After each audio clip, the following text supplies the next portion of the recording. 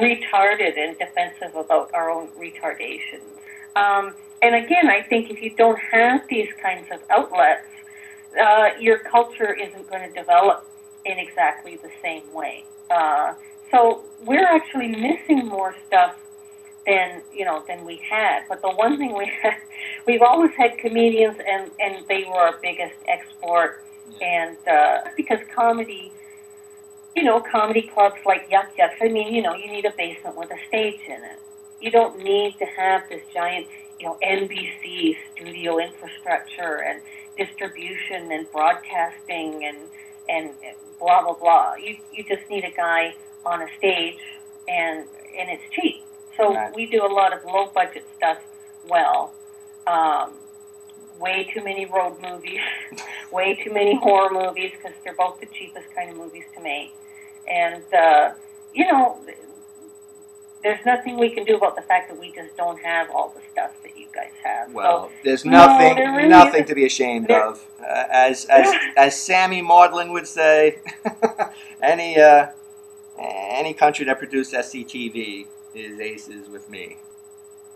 I hate to have to wrap this up, but we're gonna have to, and I'm gonna definitely call again. You might be my first repeat guest. Oh, well, I would love to do that. I'll tell you all kinds of Canadian showbiz, such as it is, stories, and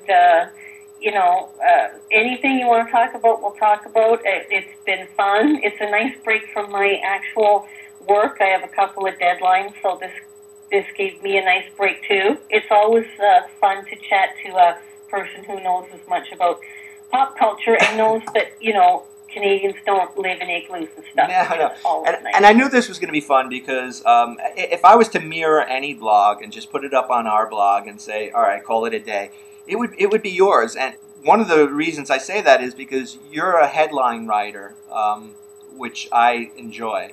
Oh, thank you. No, seriously. I mean, I've been told by a bunch of people, you realize you're not getting in the search engines properly because you write your wacky headlines and everything. And you do the same, and I like that. I think they're more entertaining to set up the headlines in such a way where it's almost the punchline to the joke before you get to the That's exactly right. Sometimes I think I should do them upside down, but I always chicken out because that's just not.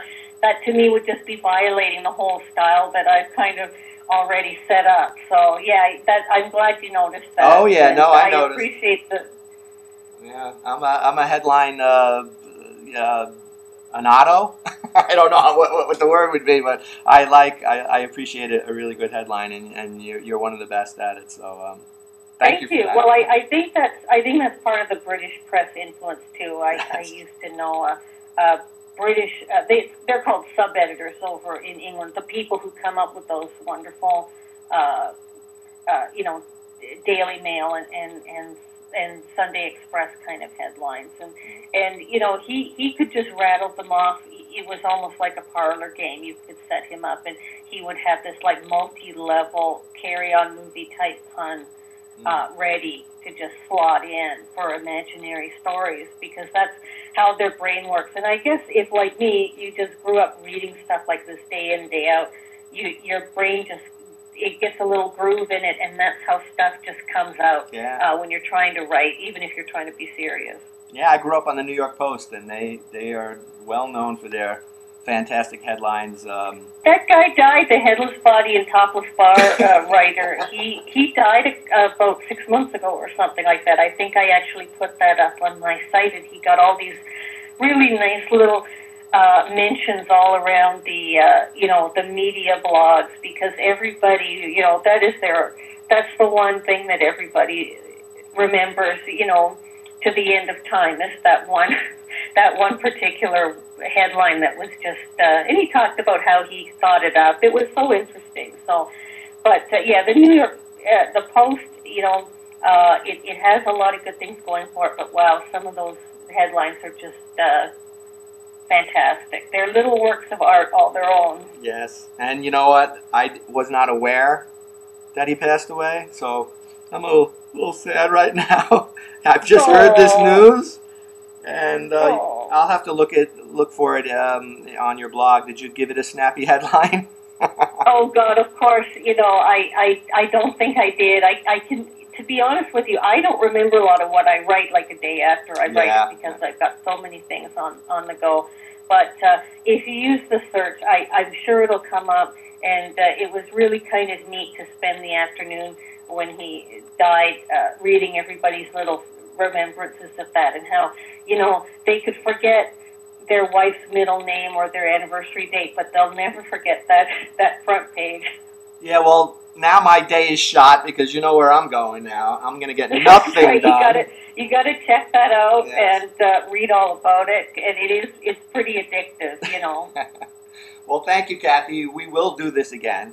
I promise you that. Wonderful. I value that. Okay, that's fantastic. I'm looking forward to it. Thank you for all your time. I know how you're one of the hardest working bloggers out there, and we'll get to some questions next time about how you, what else you do, how you fulfill your life outside of blogging. All right. Okay, it's a deal. I'm looking forward to it. It'll be a lot of fun. All right. Thank you. Bye. Thank you. Bye bye.